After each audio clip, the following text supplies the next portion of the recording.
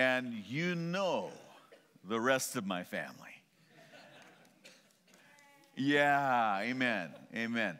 So today, I had a chance to share a little bit about our work in Japan, in Asia, over at the barn, and it was lovely, but that time is done. So we're going to dig into God's Word. John chapter 6, verse 41. So the Jews grumbled about him because he said, I am the bread that came down from heaven. Let's pray. Father God, we thank you so much for your grace, your goodness, and your mercy. And Lord, we thank you that you sent your Son, Jesus Christ, the bread that came down from heaven. Lord, you are everything that we need. You are our hope. You are our strength in difficult times. And Lord, you are our friend who sticks closer than a brother. Lord, we pray that you would help us to understand and receive your word today. And we pray this in the precious name of Jesus Christ. Amen. The Jews complained, grumbled about Jesus. And really, that's difficult, because who would complain about Jesus? He's nice, right? He's sweet. He always says good things. He helps people. He does miracles. He's compassionate. He's gentle. Why complain about Jesus? It's kind of like complaining about Mr. Rogers. I watched the movie last night. It was good. Go see it. Why complain? He's a nice guy. Well, they complained for a very specific reason. Verse 41, sorry. So the Jews grumbled about him because he said, I am the bread that came down from heaven. They thought, well, we know Joseph. We know Joseph's parents. We know where you came from. I feel a little bit of that today. Who are you? You see, they're not complaining because Jesus is a nice guy. They're not complaining because he's compassionate or he helps people or he does miracles. They're complaining because Jesus claims to be from heaven. They're complaining because Jesus, his claim to be from heaven means there's a God who made you. And that God cares about what you do with your life. That God has a claim on your life. He has a plan and a purpose for your life. So you can't just do what you want to do. You're not free to ignore him. And so people complain.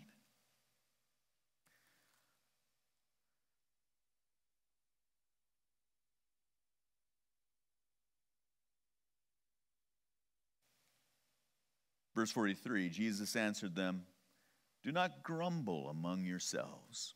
No one can come to me unless the Father who sent me draws him, and I will raise him up on the last day. I would say that there are three ways that people approach Jesus. Three ways. The first way is tradition. Tradition means I'm coming to Jesus because that's what we do. We're Christians. We've been Christians for generations. My parents came here, and now I come here. And especially we come here at Christmas and Easter and Thanksgiving midweek. That was new. And that's frankly why I'm here. I came to visit my parents for Thanksgiving. So, tradition. And tradition is not a bad thing. It's a good thing. Tradition means we have something stable, something solid that we know. It's firm. It doesn't change in a very chaotic world. There are promises of Scripture. There's the hope that we just lit this candle about. That's good. Tradition. That's number one. The second way that people approach Jesus Christ is when they're in trouble, when they need a miracle, when they're desperate and they're crying out, Lord, help me. And our God is gracious. He's good. And He meets people in their time of need, and He doesn't hold anything against them. There's no grudge. He's not saying, well, you didn't come to me last time. Or actually, you did come to me last time, but then what did you do? No. God is good. And He meets us with miracles, answers to prayer. He comes around us and encourages and supports us. So people come to Jesus through tradition, and they come to Jesus looking for miracles. But there's a third way that people come to Jesus. Jesus says, it is written in the prophets, verse 45, and they will all be taught by God. Everyone who has heard and learned from the Father comes to me. Not that anyone has seen the Father except he who is from God. He has seen the Father. Truly, truly, I say to you, whoever believes has eternal life. I am the bread of life. So this third way, the Father draws them to me, and they are taught by God. This third way is a relationship with Jesus Christ. And it's different than tradition. And it's different than looking for a miracle. This third way means that I want to be with Jesus. And I need Jesus in my life. I need Him waking up. I need Him going to bed. I need Him all through the day because there's stuff happening. I need to ask God, what should I do? Give me wisdom. I need sometimes comfort. Hard stuff happens. I need a relationship where I'm drawn to Jesus and God teaches me. Now, there's nothing wrong with tradition. God uses it. It helps us. Sometimes we have a hard time hearing from God. We feel far away from God.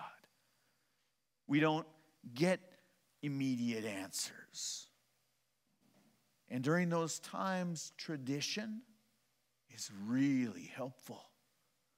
We don't forget who we are, why we're here, what's come before, the hope that He's given to us. But tradition is not the whole thing. That's not all there is. There's more to it. The miracles. Praise God for the miracles. Praise God that people do get healed. Praise God that help does come through.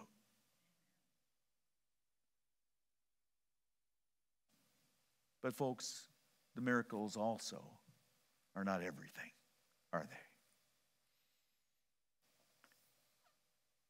Jesus wants us to be drawn close to him, to have a relationship with him, that he would be the bread of life. Let's look at that next verse.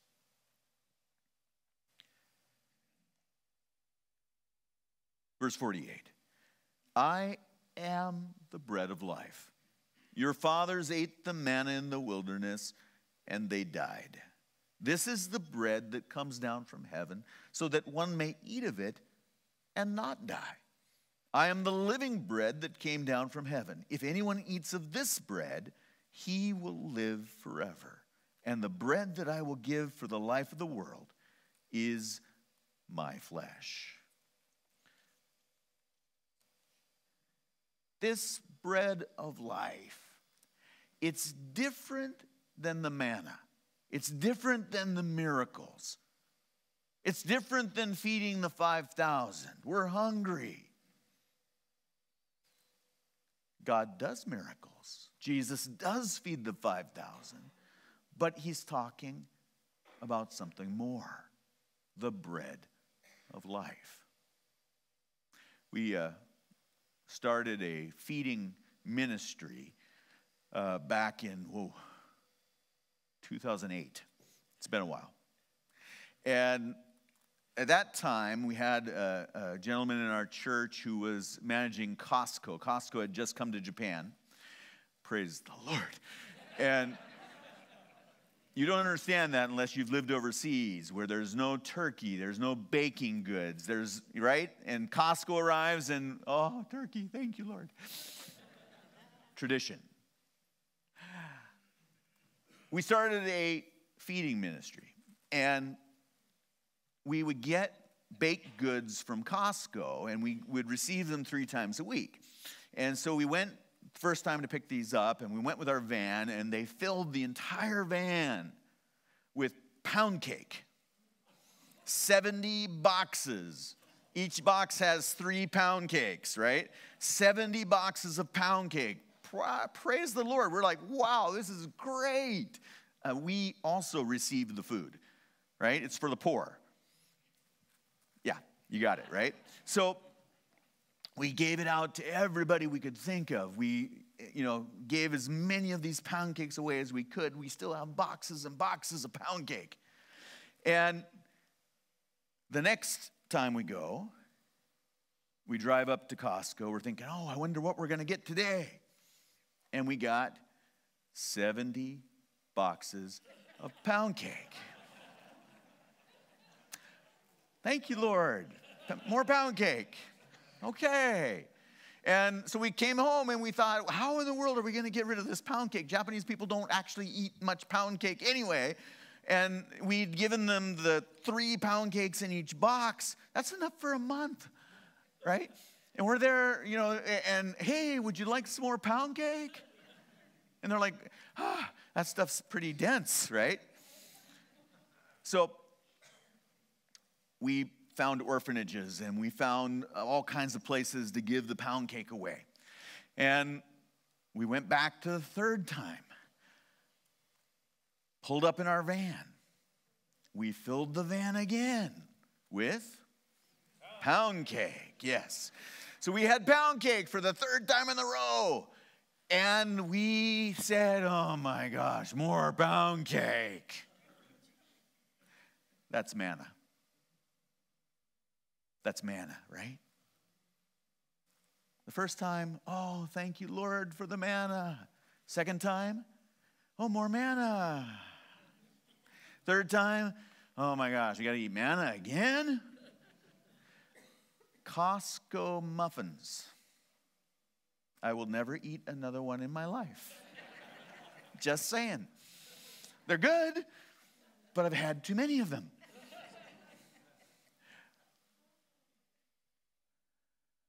Miracles don't guarantee thankfulness. Right? you get something for free. It's grace. That doesn't mean that you appreciate it. It doesn't mean that you thank God for it. It doesn't mean that you automatically now have a relationship with the Father, does it? Miracles are simply signposts that are supposed to show us the way, but they don't dictate where we have to go, do they? And so we come to God in an emergency. Lord, please. And God's gracious. God is good. But does that always turn someone's heart to Jesus? Actually, no. It doesn't. Jesus is the bread of life. He's not just manna, where you eat once and you die, or eat again and again and again and you die.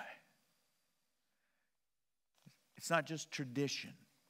This is what our fathers taught us, and this is what we're going to keep. He is the bread that comes down from heaven. You guys probably were in John chapter 4 a little while ago, right? Are you going chapter by chapter? That's good. I like that. Chapter 4 was the woman at the well.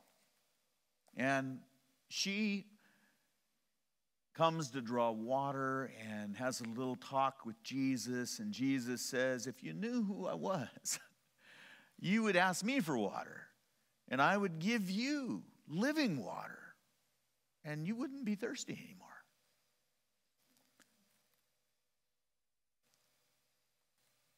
Jesus here says, I'm the bread of life. Not just manna.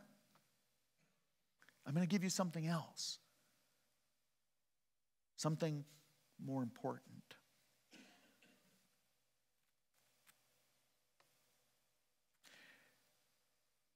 Let me read that section here in verse 52. The Jews then disputed amongst themselves, saying, how can this man give us his flesh to eat? And so Jesus said to them, truly, truly, I say to you, unless you eat the flesh of the Son of Man and drink his blood, you have no life in you. Whoever feeds on my flesh and drinks my blood has eternal life, and I will raise him up on the last day. For my flesh is true food, and my blood is true drink. Whoever feeds on my flesh and drinks my blood abides in me, and I in him. Jesus here tells them this truth in the most in-your-face way possible. Okay? He says, you are going to become cannibals and vampires. You're going to eat me and drink my blood. And they're like, no way. Jesus chooses these words carefully. He does this on purpose because he does not want them to make a mistake. This is a mistake that many Christians make. We want to be careful about it. What Jesus is saying here,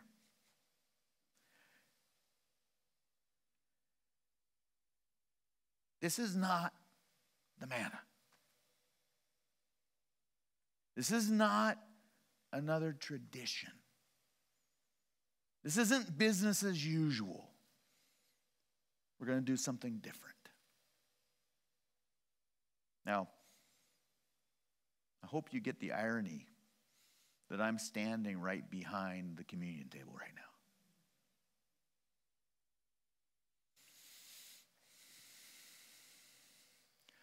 This isn't manna. It's not a miracle providing for your needs today because you're in trouble. It's not tradition. The thing that you believe because you believe it. Because that's what you've always known. This is something different.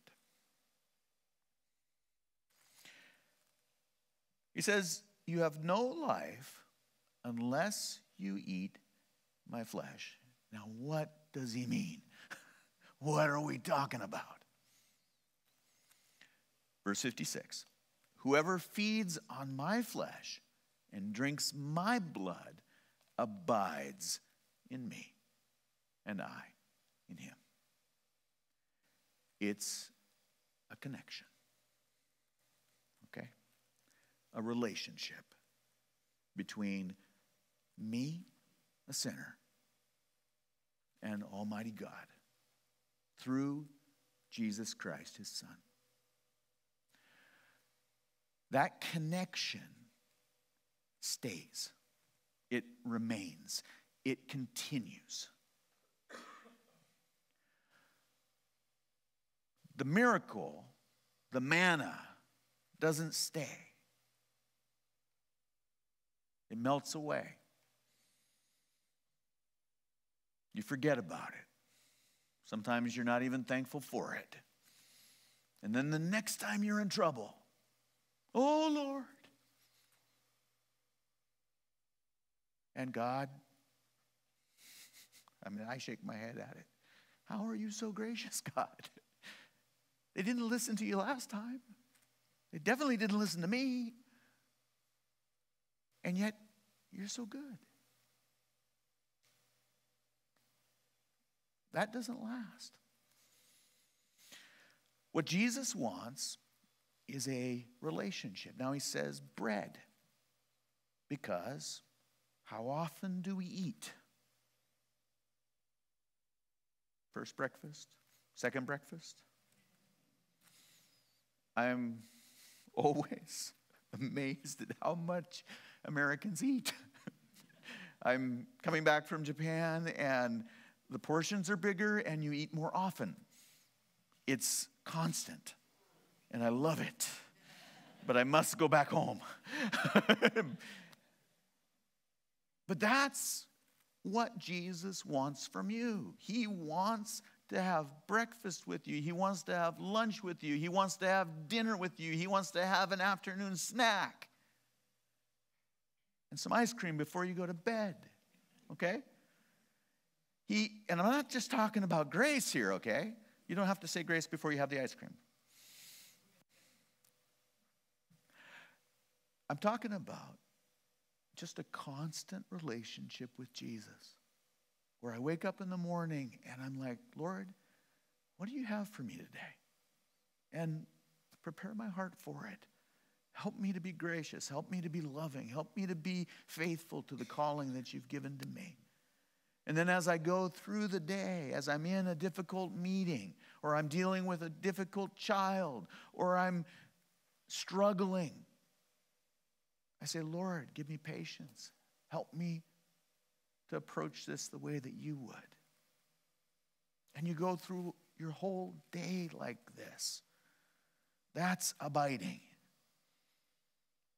So it's not just Sunday, coming to keep the tradition. Now, some of you, after all, it's the week after Thanksgiving, right? So some of you might be here because tradition, because you love your family. And you honor them by being here in this room. That's great. That's awesome. Thank you for doing that. Honor your father and your mother. It's the first commandment with a promise, right? That it may be well with you. Good stuff. Some of you might be here because, seriously, you're in trouble. You're desperate. You don't know where else to go. And you're crying out, Lord, help me. That's okay. God's good and he will help you. But what God really wants is that relationship that happens all the time. Now, sometimes we're praying and it seems like it's not going through. And we seem far away from God. And it's hard.